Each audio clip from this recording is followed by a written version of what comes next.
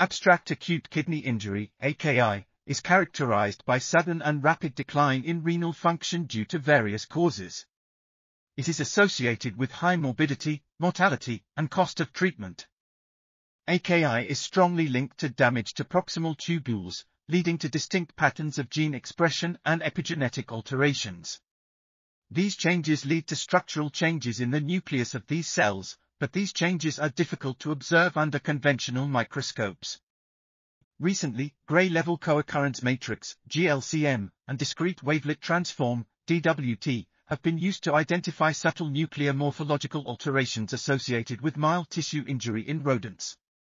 We found that mild ischemic AKI is associated with reduced textural homogeneity of proximal tubule nuclei, as measured by GLCM and DWT energy coefficients.